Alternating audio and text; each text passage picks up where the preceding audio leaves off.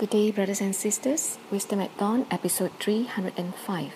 Let go of deeply rooted attachments, a limited understanding. Master says, the Buddha understood all underlying principles of all form and formless realms. His knowledge and views is like the sun, illuminating the world and reaching everything. Master says all of us have it too, only it's covered.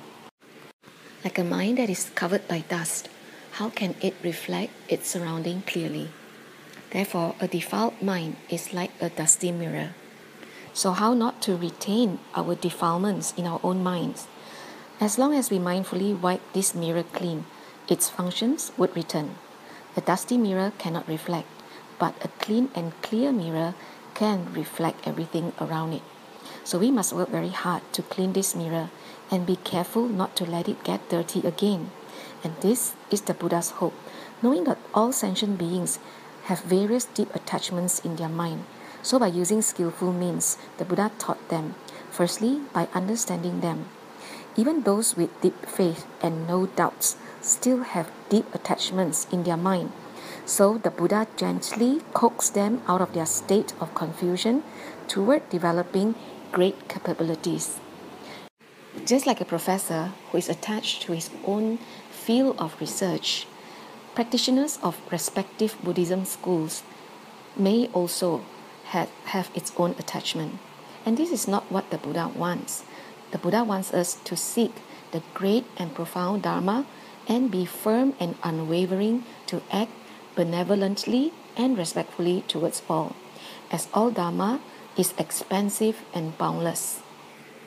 If we are all attached to our own views, then this would prevent the Dharma from spreading.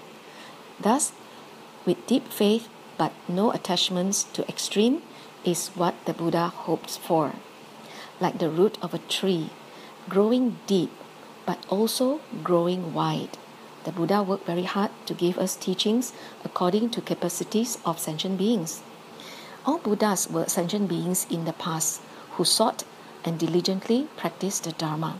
So they understood all sentient beings despite their various attachments, and all have intrinsically the Buddha nature. So using external causes and conditions, we need to reflect on our own true nature to understand ourselves in our daily life.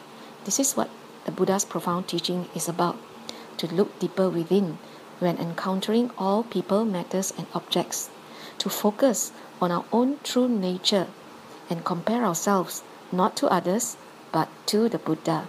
As Master says, we must have deep faith in our own intrinsic Buddha nature. Thus, self-reflection is wisdom, and we all have innumerable wisdom and virtues like the Buddhas. Master says there are two kinds of original nature in every phenomenon. First is the general nature. General nature is originally empty and tranquil, meaning nothing arises on its own. Everything comes together due to convergence of causes and conditions. And once these causes and conditions disperse, nothing is left. Everything is empty. Just like a baby that come together or arise due to the convergence of the father and the mother. Second is particular nature. These are habitual tendencies or conditioned nature. Like fire is hot in nature and water is wet in nature. They are all distinguishable. All has its own label and nature and is conditioned and created.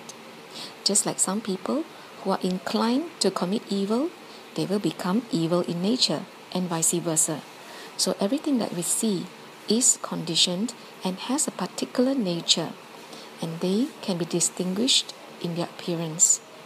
Good or evil also has its own appearance, but actually the true nature of all phenomena is actually empty. Even when they converge and come together by conditions, when we analyze and break it down, it is empty in the end, and that is the most real. So Master advised us to always reflect on our true nature using external conditions, and from that we will realize our original true nature. Kangen for listening in. May we all achieve enlightenment for the benefit of sentient beings.